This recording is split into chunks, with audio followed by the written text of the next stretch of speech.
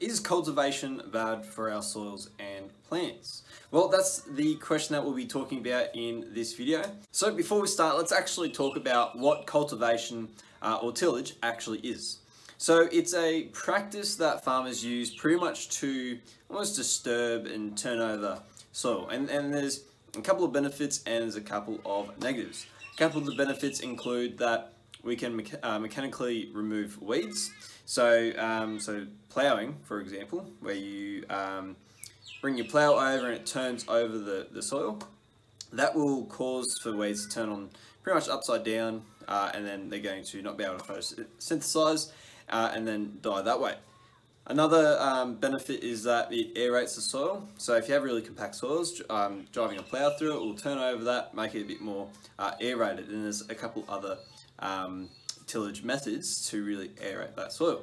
However, there's a couple of negatives, and that's what we'll be talking mainly about today. So the first problem that we can talk about today is the impact on soil ecology, so the microbes that live within our soil. Now, I recommend watching some of our videos on microbes, our soil microbes, because some of the terminology and ideas are really important for this.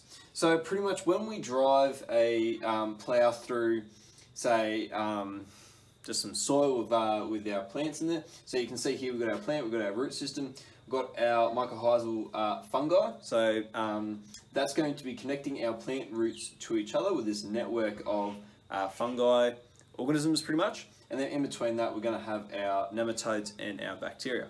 So when we drive, say, a chisel, plough, or anything like that through our soil, even though it might not be a plough and it's just kind of taking a disc through the soil and it's cutting up a line. Say it cuts through this line here, that's going to be cutting up our mycorrhizal fungi. Now, these kind of act as almost like a highway between our plant roots, and they can transport, say we've got a little bit of nitrogen here. It's going to take that nitrogen through this network into our plant roots, and the plant's actually going to exchange sugars for this. So this is a way that plants can live with fungi, and then they can both live benefiting each other.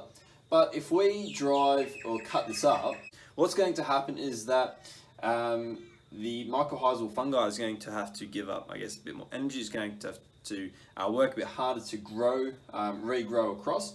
And so it's going to almost stun the production of this highway. And so let's just say this plant here needs nitrogen, but there's not much nitrogen around here, but there's lots in here. The mycorrhizal fungi won't be able to transport the nitrogen from this side to this side to the plant.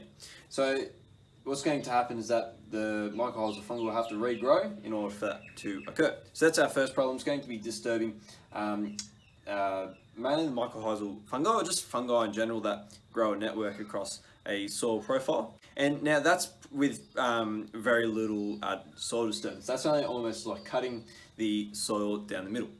What can happen is with ploughing, this whole system gets turned upside down. So we're going to be exposing a lot of our soil ecology, all our microbes, to UV light. And as we know from UV light, imagine that there wasn't soil here and UV light comes straight in and hit pretty much our microbes. What's going to happen is that the UV light is going to be damaging to our microbes. It's going to damage some, perhaps some proteins, and so that protein won't be able to function. And some proteins like enzymes catalyze metabolic reactions, and pretty much they're not going to be able to perform certain tasks that they would be able to. And so they're either going to damage so the microbes, or prevent them from carrying out different activities.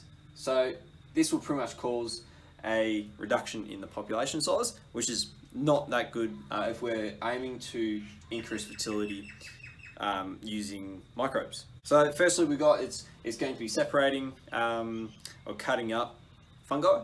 Next is going to be, definitely with plough, we're going to be damaging with UV light.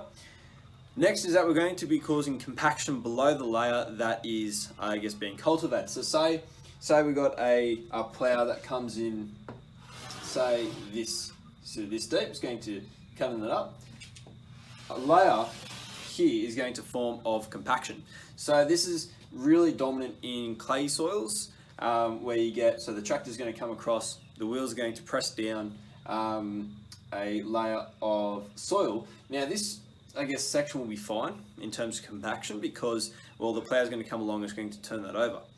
But we're going to generate a really, I guess, compacted layer here, which will prevent permeation of plant roots. So when the plants come back, they're not going to be able to get through this layer. They're going to, I guess, hit that and then disperse outwards. It's going to be too hard for the plant to permeate through that. And so what happens is any nutrients in this layer is going to be accessed, and then we're going to, I guess, lose, water holding potential in here because water is going to hit this, not going to be able to infiltrate the soil at that layer. And so effectively we're reducing the space of which plants can access nutrients and water. Now again, this compaction layer does depend on your soil types, the amount of clay. If you have vertisols, which are really high in clay content, they're really prone to compaction. And so over cultivating those kind of soils can really cause a massive effect on these compaction pans. Now the last problem that we'll talk about today is that when we're ploughing up, these type of soils, we're not giving our plants enough time to really put their roots down really deeply. And so, say the compaction pan wasn't there, if we weren't cultivating, this plant would be able to move all the way down into the deeper parts of our soil. But what happens is that when we're removing these plants and we're turning them up and we're really disturbing them, either they're not going to be allowed to put really deep roots down because they're going to be physically removed, or these plants are going to be stunned and they're not going to pretty much have the energy to put deeper roots down. And so that's another problem with turning over your soil a lot. And so if we're trying to aim for plants to establish really deep roots, which will access more nutrients and water, we won't be able to do that if we're constantly ploughing up our fields. Now, this is, I guess, less of a problem with annual grasses because I guess their root systems won't go down as far as perennials. And if you're in a pasture or a grazing system, you really want to be able to access these deeper nutrients so our pastures can grow a lot more and access these nutrients. So in conclusion, we're going to be cutting up our mycorrhizal fungi. We're going to be disturbing our plants so they're not going to be putting deeper roots down because they're going to be putting a lot more energy into, I guess, restoring what was disturbed from them. We're going to be turning over our microbes, which are going to be damaged by UV light, and then we're also going to be causing a compaction layer, which is really bad for, I guess, accessing deeper nutrients, deeper soil moisture. And finally, when we do turn over the soil, we're also going to be oxidizing soil organic carbon, which is also not very good for our microbes, not very good for our soil health. And that's because, well, when you expose some soil, that's going to interact with oxygen in the atmosphere, and the soil organic carbon is essentially going to burn without a flame. It's going to oxidize.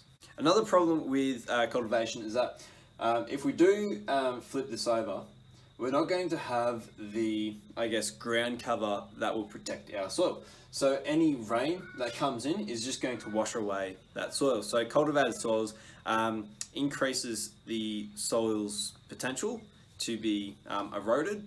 And as we know in the soil cover video, we want to make sure we maximize ground cover so that we can protect our top layer of soil, which is highly fertile. Now there are different enterprises that need cultivation, and I'm not saying that it's a bad thing. I'm just saying that it's important to understand the impacts of cultivation on all of these systems within our soil, and how that plays into a effect across our farm. Because if we're just constantly cultivating, not thinking about it, we're not going to be realizing this really compacted, I guess, layer here. We're not going to be thinking about our soil microbes, we're not going to be thinking about our plants. So just keeping all that in mind will allow us to, I think, think holistically about the practices that we use. If that really resonates with you and you like the idea of building healthy soil naturally with using microbes and plants, firstly check out some of our other videos to get you started. We produce a lot of videos like this so you can take what you've, I guess, learnt today and implement it into your farm. And secondly, we've started consulting on regenerative solutions. So if you like this and you want to start moving your farm towards a bit more regenerative farming systems and you really want to build soil health, contact us and we'll see if we can help you out. Make sure to contact us and we will be able to help you with this transition process. My name is Till Simmons from AgriSoil and this is Agriculture Explained.